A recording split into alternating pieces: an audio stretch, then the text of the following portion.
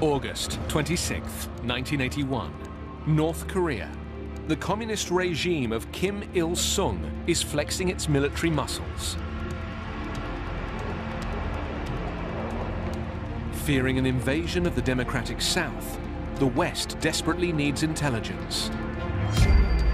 We had to understand what is happening with the North Korean order of battle. What is their intention? Where are their forces? What are they up to? What are they doing? And there was only one system that could furnish that information, and it was the SR-71.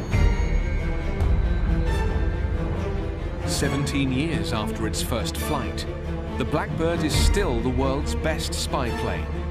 Now, it'll fly secret missions to locate the North Koreans' anti-aircraft missiles.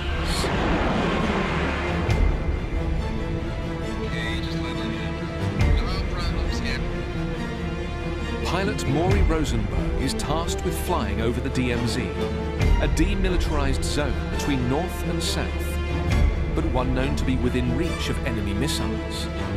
Most of the missions were through the DMZ, where we would make anywhere from 3 to as many as 4 passes, east to west, west to east, etc.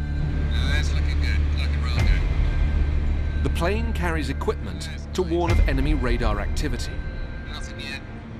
Rosenberg and his reconnaissance specialist, Ed McKim, complete 2 passes without the monitor lighting up.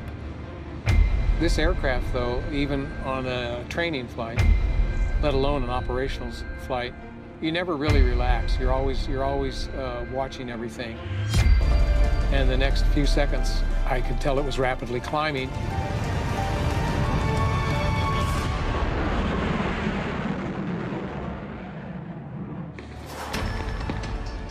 August 1981, and in the midst of renewed hostilities, North Korea has fired a Soviet-made guided missile at a Blackbird spy plane.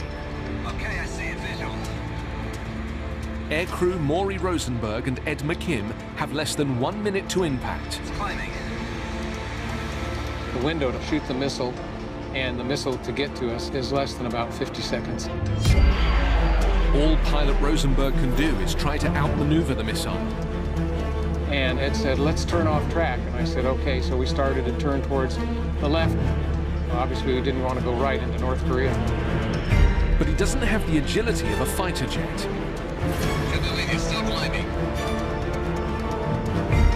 Once I had a good visual and I could see it, and as we started to turn, I could see the missile didn't change course. Contrails out.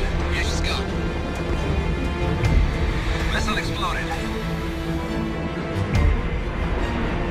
The Blackbird is saved by its speed. The enemy just don't have time to recalculate the target coordinates and redirect the missile. I saw the missile go by on the right side and explode. It's hard to judge distance at altitude because there's no reference. So I'm guessing that the missile was probably within a mile and a half of the aircraft. That was a little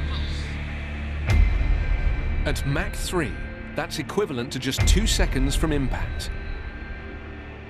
I actually felt pretty relieved when we got on the ground that nothing else happened. Just as Kelly Johnson had predicted, even when it is detected, the Blackbird proves just too fast to catch. The Soviets even developed the MiG-25 jet fighter to bring it down. But not a single SR-71 is ever lost to enemy fire. An unmatched record.